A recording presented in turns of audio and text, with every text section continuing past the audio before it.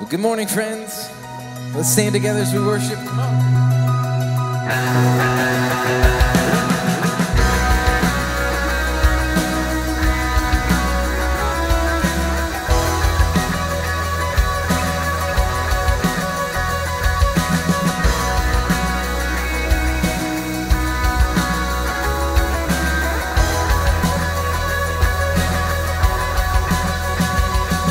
He's coming on the clouds.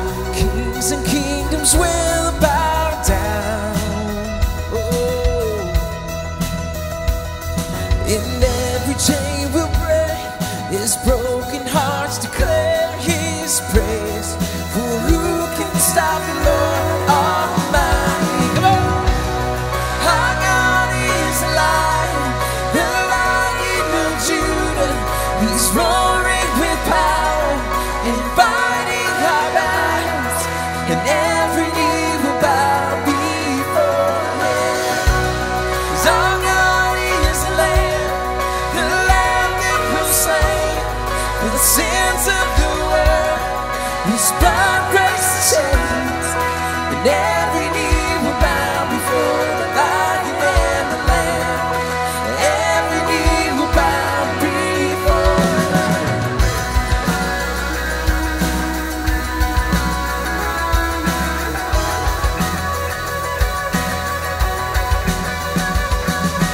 Open up the gates, make a way for the King.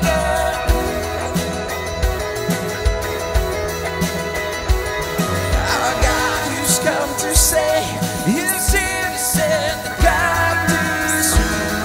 Well, who can stop the Lord Almighty?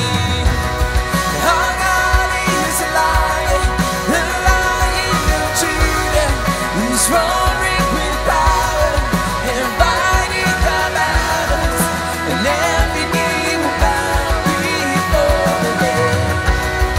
Our God is the Lamb that was slain for the sins of the world. His blood breaks the chains, and every knee will bow before the Lion and the Lamb. And every knee will bow before Him.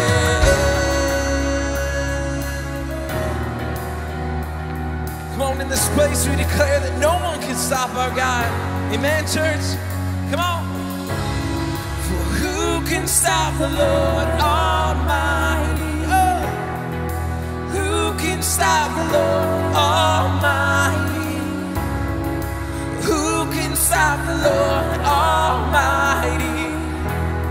Oh, who can stop the Lord Almighty? Who can stop the Lord Almighty? Who can stop the Lord Almighty?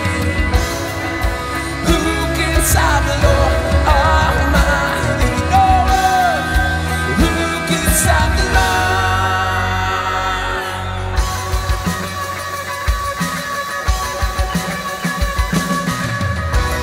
'Cause our God is alive, the Lion of Judah. He's roaring with power and fighting our battles, and every knee will bow before Him.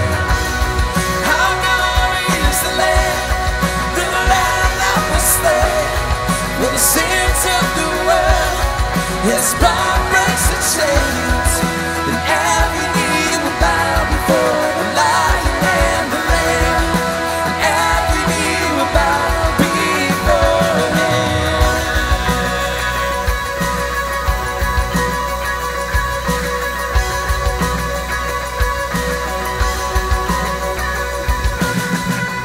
Amen. Oh. Morning, everybody. Go ahead and have a seat. Welcome to Sunday services. Thank you for being with us this morning in the room or online. I want to remind you of our website, hopechristianchurch.com. That's where we're putting a lot of information for you right now. You can also submit your prayer requests on our website. We encourage you to do that. We will pray for you this week. You can also initiate online giving if you'd like, as well, as we're not passing the offering buckets here in the service for now. Thank you for registering every Wednesday morning. That starts at 9 a.m. If you'd like to join us for the following Sunday, please be sure to register so we can keep our numbers where they need to be.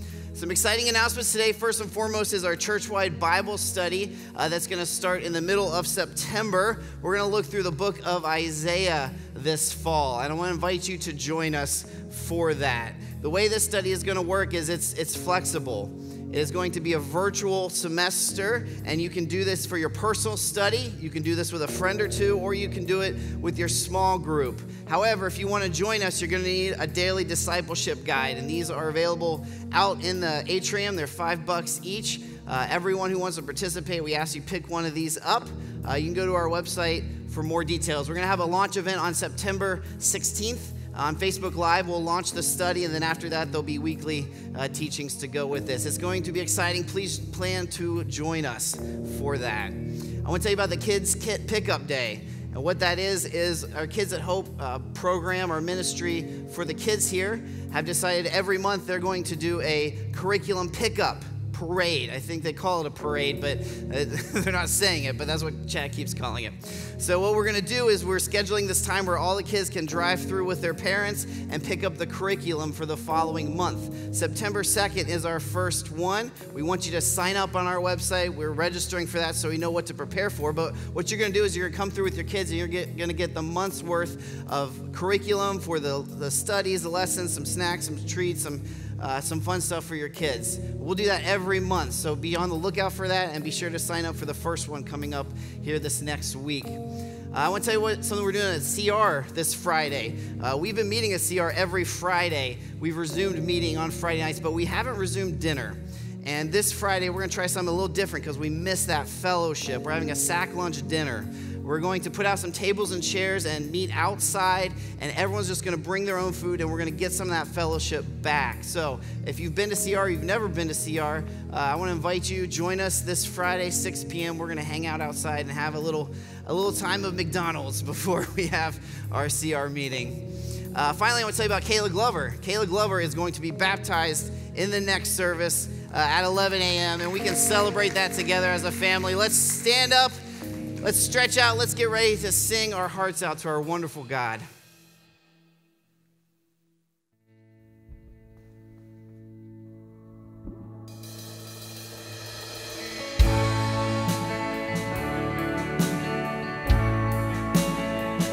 God, you are so good. We just worship you, Lord, with our whole hearts to thank you for what you've done, for sending your son, Jesus. Thank you for your love, God. Thank you.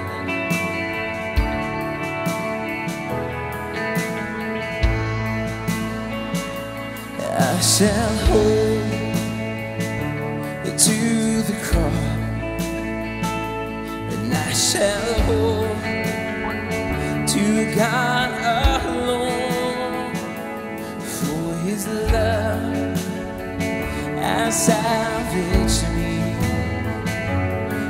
His love has set me free. Sing for God. For God so loved the world that he gave his only Son.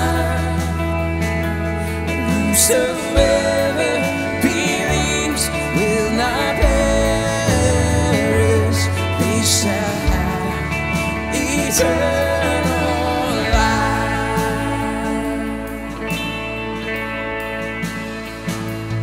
I shall wait upon the Lord. I shall wait upon his word, and by his rest I am released. By his grace I am redeemed. Sing for God. For God so loved the world that he gave his only Son. Thank you, Lord. Whosoever believes will not perish, they shall have eternal.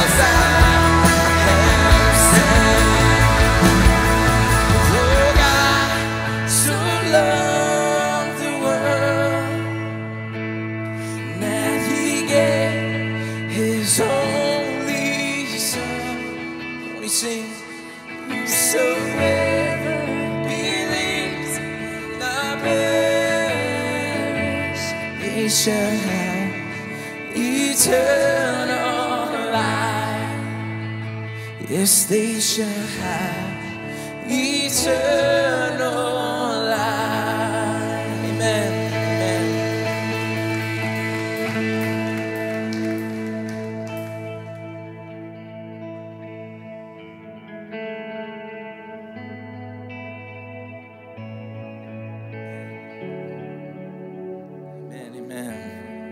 God, you are so good.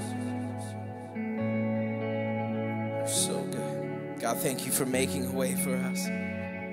Thank you for sending Jesus.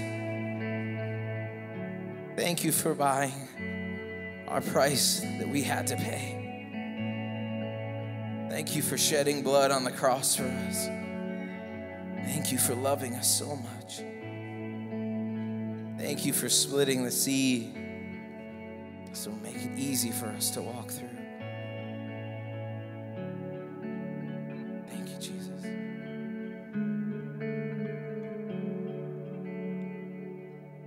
You unravel me with a melody.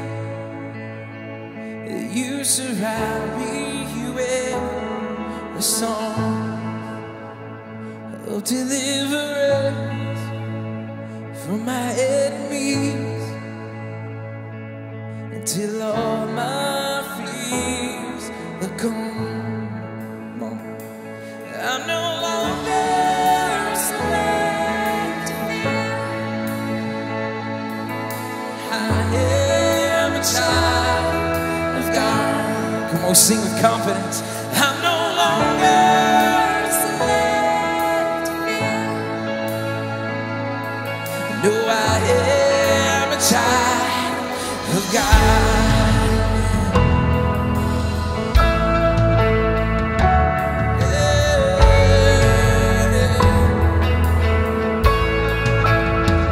From my mother's womb, you have chosen me. The highest called my name.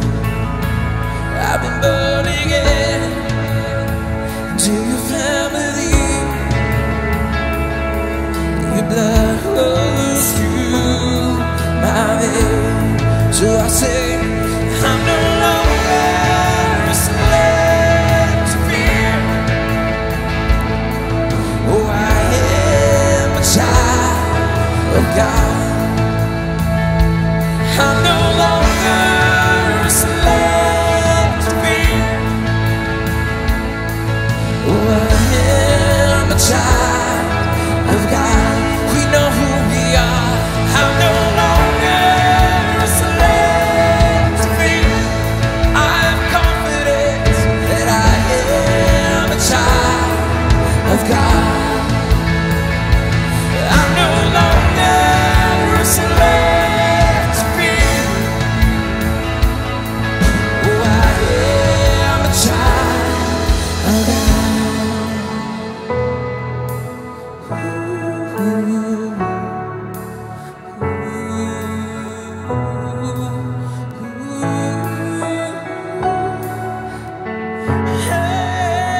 Surrounded by the arms of the Father, and I am surrounded by songs of deliverance. 'Cause we've been liberated from this bondage. 'Cause we're the sons, we're the daughter. Come on with confidence. So let's say our freedom.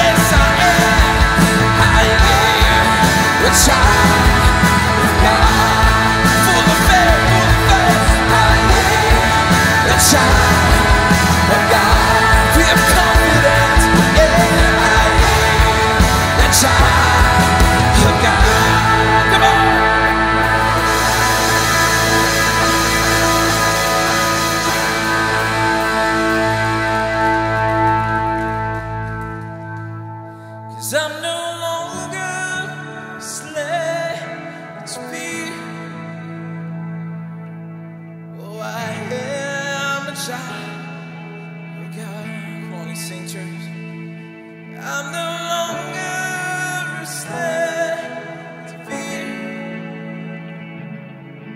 Oh, I am a child of God.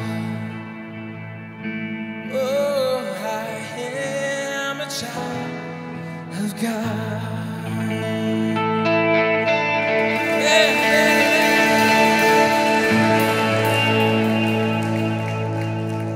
Let's pray.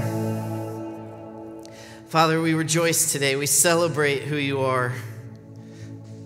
We no longer live in fear. That was the old us. We are new creations now because of the work of Christ on the cross and what he has accomplished, and you have raised him from the dead. And now you choose to share that righteousness with us. Unworthy as we may be, Father, your glory stands forever. It's in the wonderful name of Jesus Christ we pray. Amen.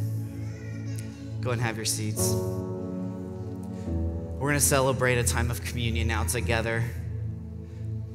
If you're at home, go ahead and get your elements, some juice and a cracker. And if you're here, you can see in the seat in front of you, we have those for you. You know, of anything in the church, I think communion is probably the one thing that ties us the most back to Jesus. Here we are 2,000 some years after the institution of what we're about to do. We're still doing it, and every Christian church from then until now has celebrated communion in some way. So right now, we draw a line back to Jesus Christ himself. Matthew 26 gives us our Savior instituting what we're about to do. Now, as they were eating, Jesus took bread and after blessing it, broke it and gave it to the disciples and said, "Take, eat, this is my body." And he took a cup, and when he had given thanks, he gave it to them, saying, "Drink of it, all of you, for this is my blood of the covenant, which is poured out for many for the forgiveness of sins. I tell you, I will not drink again of this fruit of the vine until that day when I drink it new with you in my Father's kingdom." We take this as a memorial. Christ tells us to do this in remembrance of him. In this memorial, we come with praise and we come with honor and we come with thanksgiving. We remember what Christ did on the cross. Remember the price that was paid for us. And remember that this is why we have a way of hope. If you peel back the first layer, you'll get the bread. As Jesus said, "Take, eat, this is my body. Do this in remembrance of me."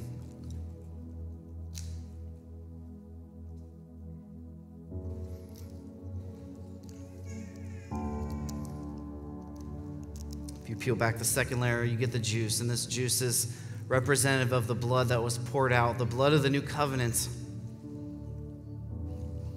Let this moment this morning increase your faith as our faith holds up the cross.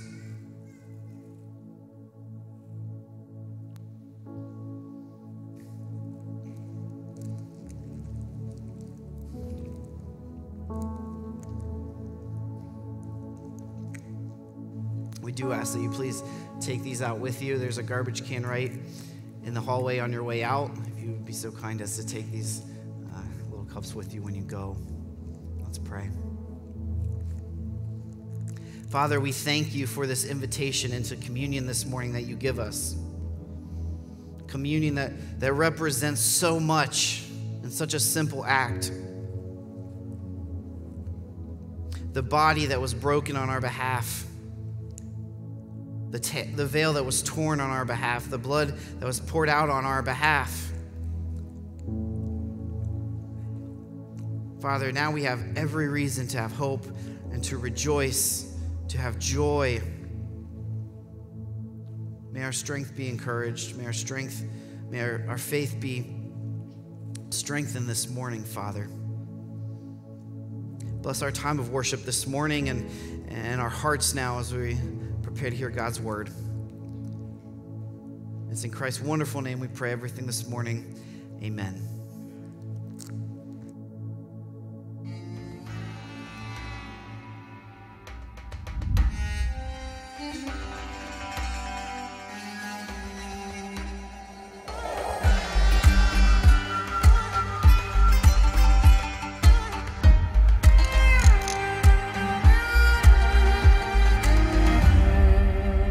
Good morning to all of you here in campus and those of you watching online. It's good to have you with us today. This is the day that the Lord has made, and it is good for God's people to rejoice and be glad in it. Amen. We've had a wonderful opportunity. What a gift it is to sing praises to God together as a church family and then to celebrate communion together. And now we have the wonderful privilege of letting God's word speak to us today. And so we're going to be in Galatians. We're in a series called Galatians. This is week 3 of our series, and we've learned so far that the biggest theme in this book is justification by faith.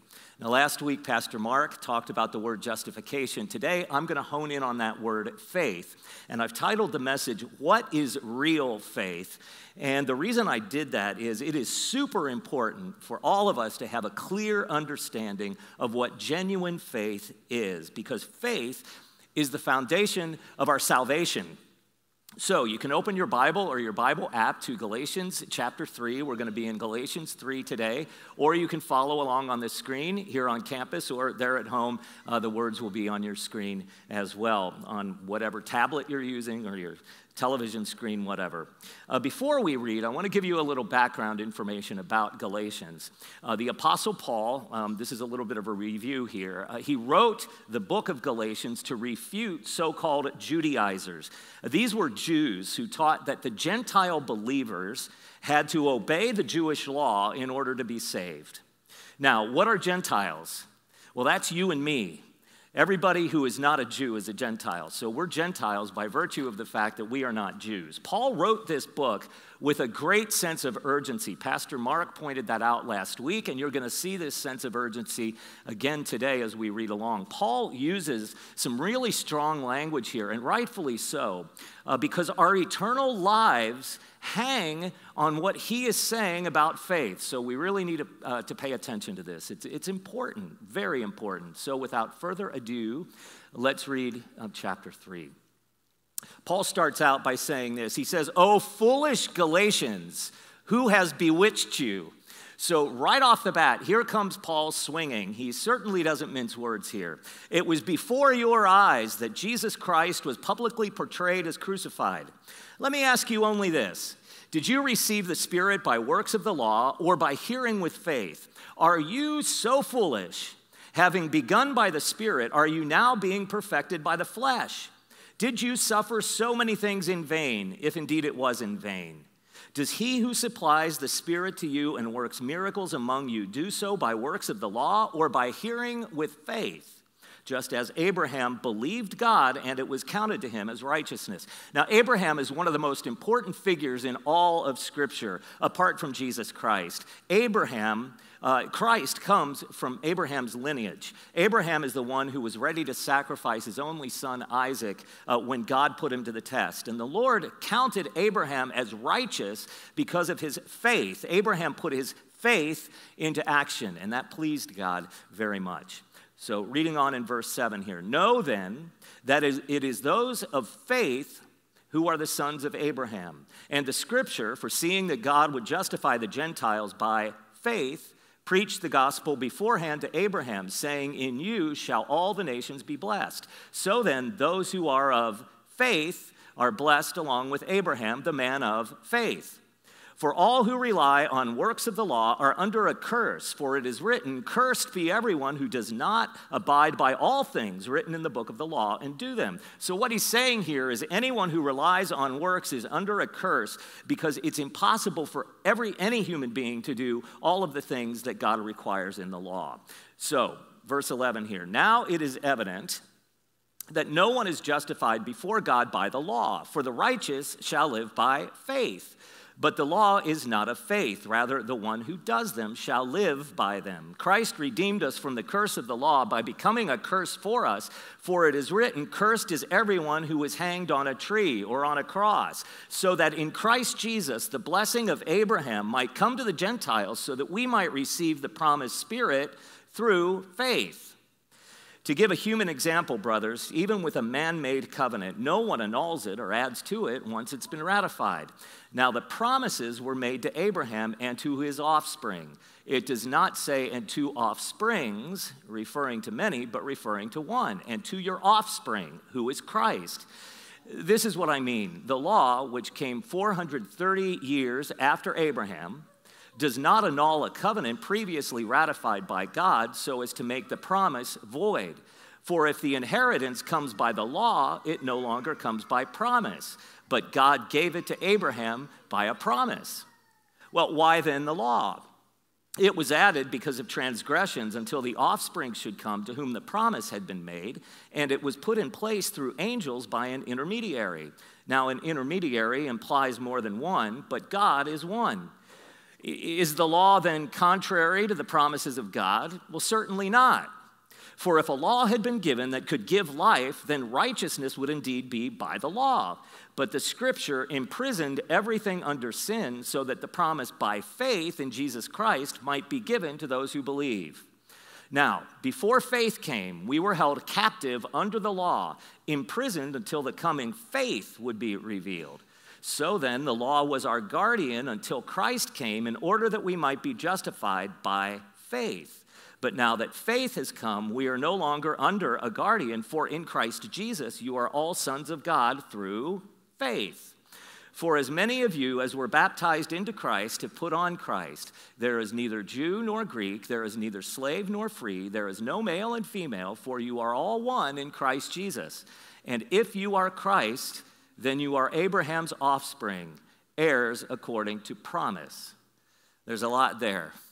In chapter 3, this is what Paul is saying. He's continuing to make the case that faith in Christ is all that's required to be made righteous in God's eyes. The Galatian Christians had believed in Jesus. They began enjoying the freedom they had in Christ. But then along come these Judaizers, these false teachers. They show up, and these guys agreed that it was necessary to believe in Jesus Christ for salvation, but they also claimed that non-Jewish people had to follow the law of Moses to be saved. And that is wrong. It's a big error, and that is why Paul is calling them out so strongly. These Judaizers basically had it backwards. Listen to this. They believed that obeying the law led to salvation. But in reality, obedience to the law flows from salvation. There's a big difference there, and I'm going to be explaining that as we go along. Again, Paul is saying here that you've got to have faith in Jesus Christ. This is the way to a right relationship with God. You can't do it on your own merit through works by following the law. Now, if my count is correct, this word faith is used 15 times in Galatians chapter 3 alone, 15 times. So faith is a big deal. Living the authentic Christian life is centered around this one thing, faith.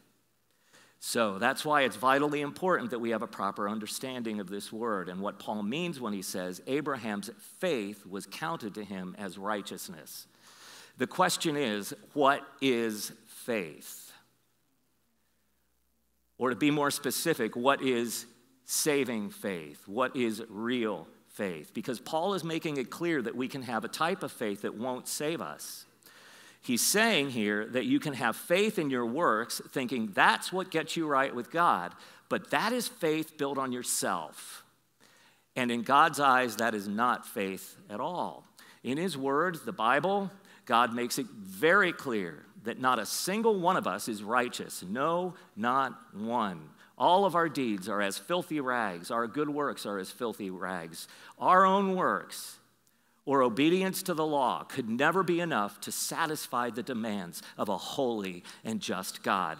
Now, the law was given to show us right from wrong, to be our guardian until Christ came, to show us our need for salvation. Now, Paul is saying our faith must not be in ourselves, but instead in the right person, in Jesus Christ. But what does faith really look like? What does it look like? Is it mere belief in God's existence? That can't be, because look at James 2, verse 19. You say you have faith, for you believe that there is one God. Well, good for you. Even the demons believe this, and they tremble in terror. So this is telling us here that there must be more to faith than just believing in the existence of God or believing in the existence of Jesus Christ. Many times people have come to me and they've wondered about this issue. They've wondered whether they have true, genuine, saving faith. And I have to tell you that I examine myself on this question. Do I have real faith? And I believe this examination is a healthy thing to do. In fact, Paul says so in his second letter to the Corinthians, 2 Corinthians 13:5. Paul says, examine yourselves to see whether you are in the faith. Test yourselves. Or do you not realize this about yourselves, that Jesus Christ is in you, unless indeed you fail to meet the test? Right now, I suspect that I'm scaring some of you, and that is really not my intention at all. That's not why I'm showing you this. An examined faith, brothers and sisters, an examined faith brings you joy because it results in an assurance of your salvation.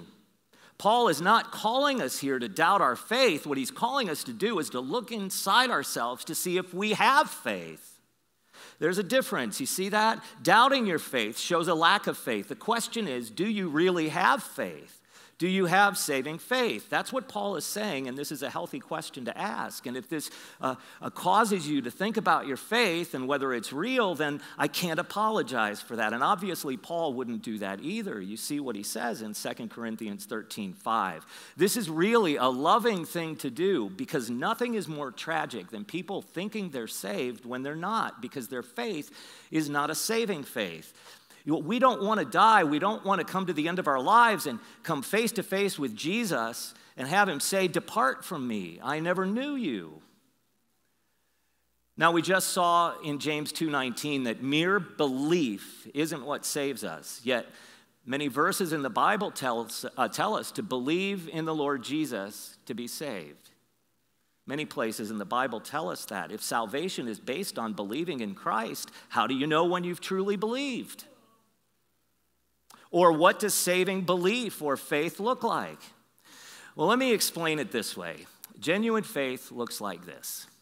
And I'm going to use this whiteboard like Pastor Mark did last week because it fits very nicely. You remember he had the top bubble up here and then he had the 3 bubbles below. Well, I'm going to do the same thing here. And in this top bubble, I'm going to put the words real faith. Real faith. So what is real faith? The Protestant reformers of the 16th century recognized that genuine faith, biblical faith, has 3 components, 3 elements. And back then they used the Latin language. And the Latin words for those 3 components are these: notitia, N-O-T-I-T-I-A, notitia. The next one is a sensus.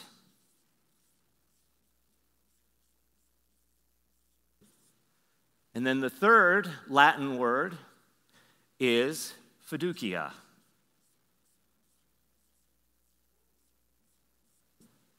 So, real faith begins with notitia, moves to a sensus, and ends with fiducia. So what's notitia, a sensus, and fiducia? Well, I'm glad you asked. Notitia refers to knowledge.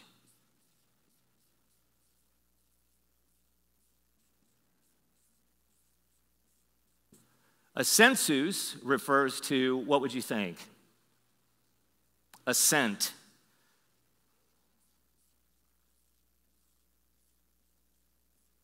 It's not a word that we use very often, assent, but you're going to see that that's the right word for today in just a moment here. And fiducia refers to trust.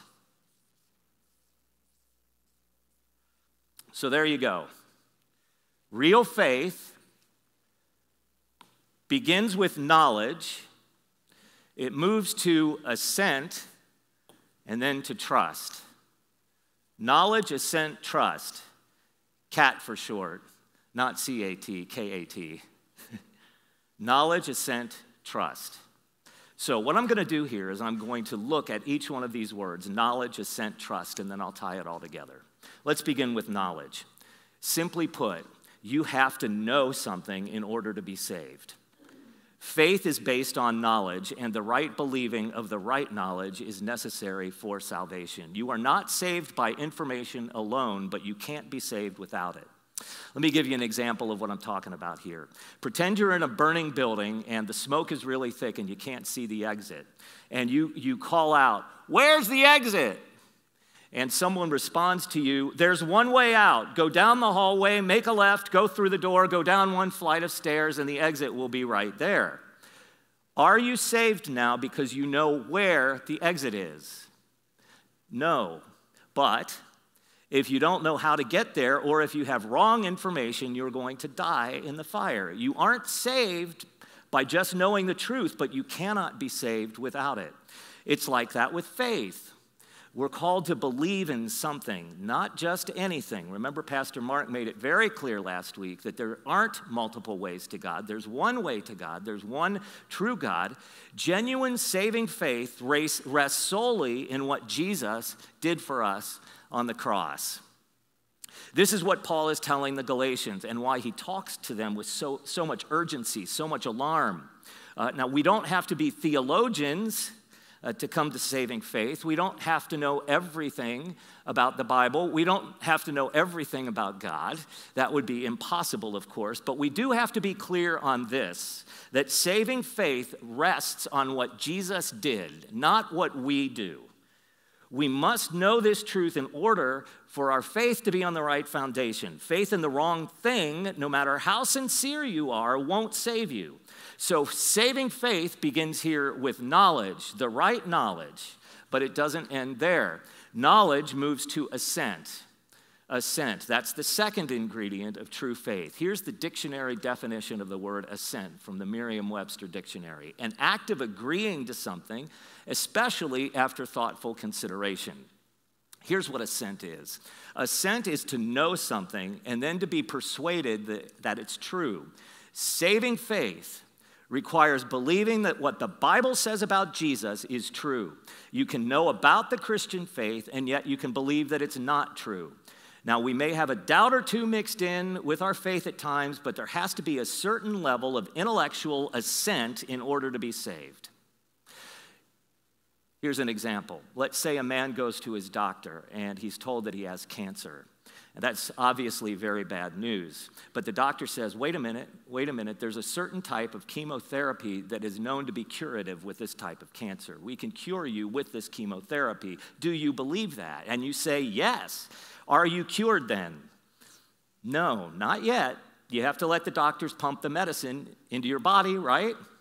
But before you'll let them pump the medicine into your body, you have to assent, or you have to agree that the chemo is going to work. So when we're talking about saving faith, that assent is essential. You must be convinced of the truth about Jesus, not just have knowledge about it.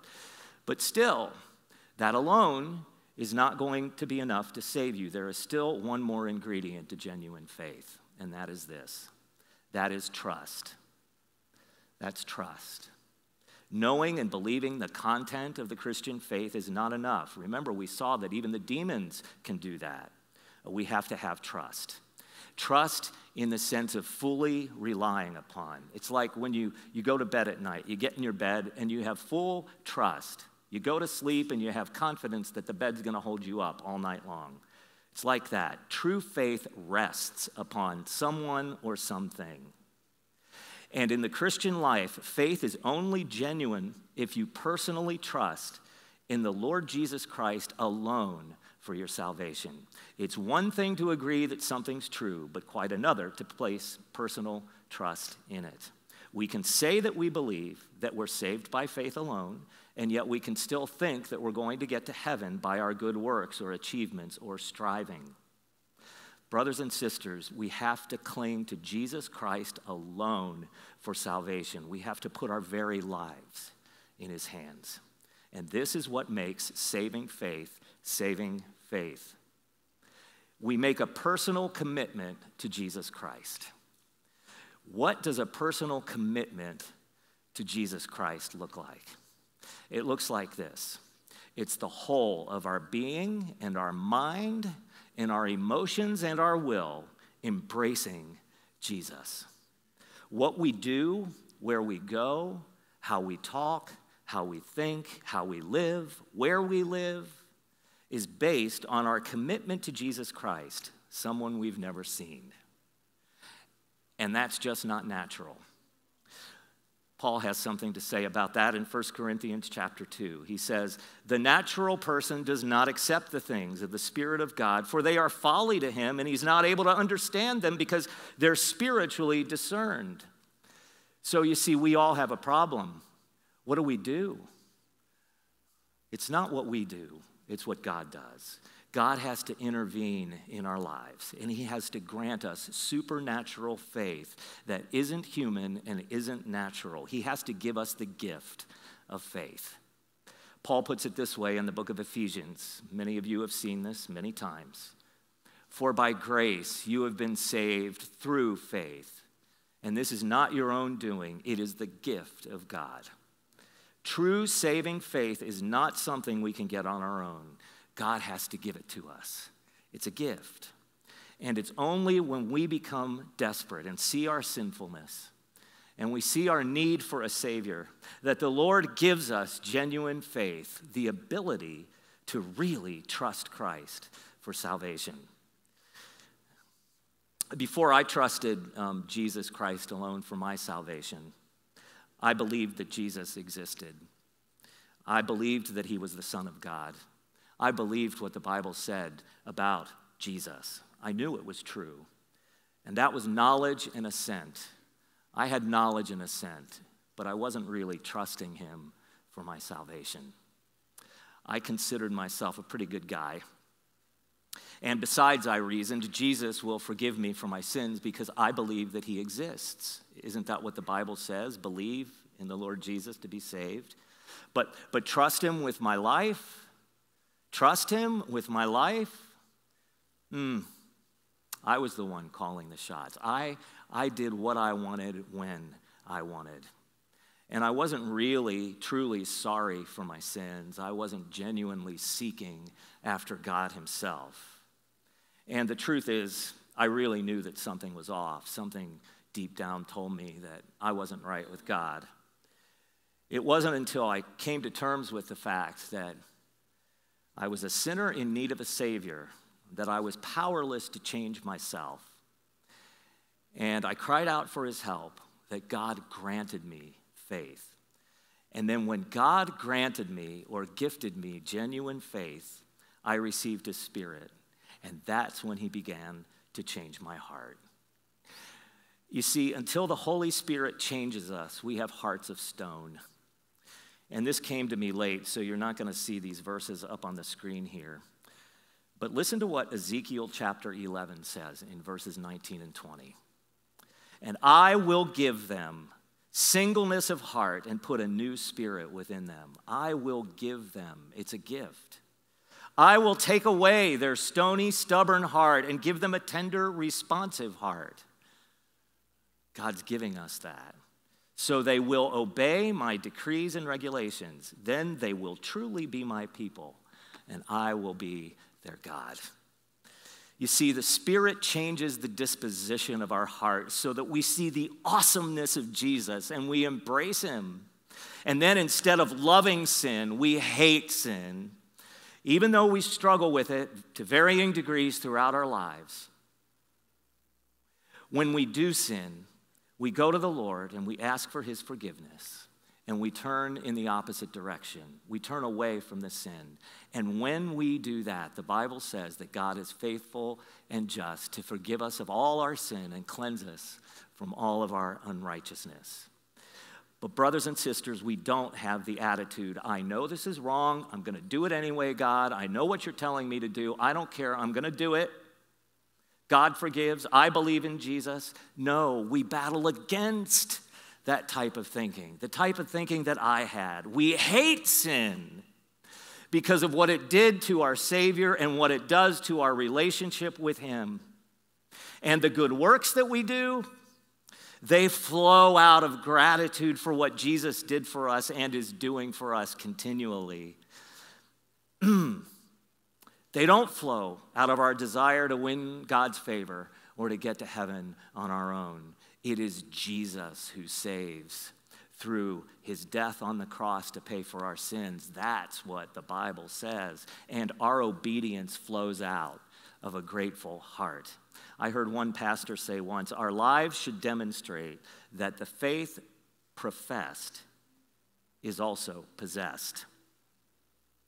The works don't save us. Jesus alone does, but works will flow from our faith if we love God and are trusting him. This is what genuine faith is.